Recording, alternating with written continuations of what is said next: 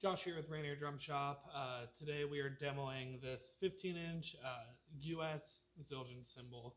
This is a cymbal that was stamped US. I believe these were made for the United States Army at the time.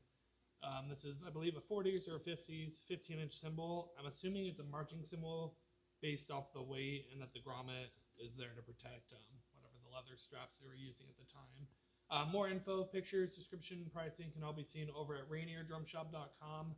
Or you can come visit us in our store at 114 West Pacific Ave in Spokane, Washington. First up, I'm going to demo this with a 5A stick, and then we're going to move over to the Jimmy Cobb stick, which has a slightly smaller tip to it. So first, the 5A.